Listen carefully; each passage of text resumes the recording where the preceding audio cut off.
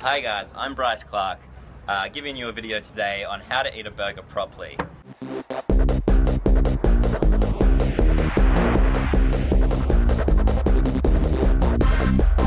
This is something that me and my mates have been working on, trying to figure out how to eat a burger properly for probably 2 months now, how to hold it and how to eat it. There's obviously lots of different ways. We've been looking up YouTube videos on how to do it, but simply trying them out doesn't always work. So I've combined what I think is probably the best way of getting the most out of your burger without getting it all over the plate, which can be quite annoying and sometimes tragic if you're really digging into a good burger. Alright, let's dig in. Okay, so initially when you think of eating a burger, put your hands like this to hold your burger, but then look at that, that's just making a bit of a well, everything's just ready to slide out like a slide. So we've established that actually holding it upside down, so you got the big bun on the bottom, that also, so not only does it give it more support, it also gives more like, so when all the sauce runs through, it doesn't all just pour out the back, it kind of gets absorbed by the bread.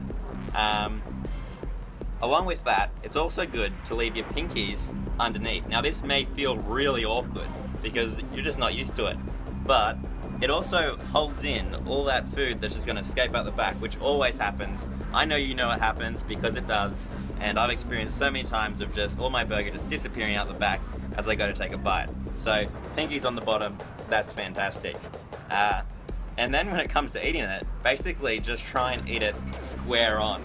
Like, you don't try and eat it at an angle, because then you're just going to take away all the bread from the top bottom, and then just leave all this stuff at the top, and it's just going to end up with having a little minuscule thing at the bottom while still having all this stuff up top. So try and eat it straight, square on, that's the way to go. Alright, let's give it a go.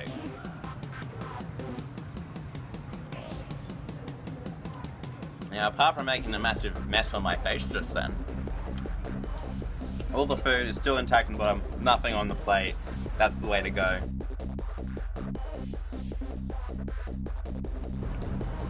So as we go on, nice and straight through. Got a bit of lettuce hanging out the back, but that was there beforehand. But all the ingredients still inside the burger, nothing majorly falling out onto the ground.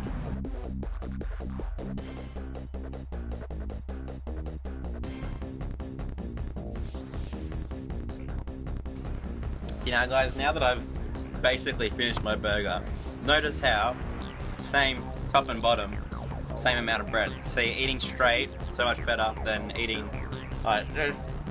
So you have this little strip left and then this massive bit of top. That doesn't work when you have a whole burger to try and support. And I've done a pretty good job of keeping it clean. I've got a piece of lettuce and a piece of tomato relish on my plate.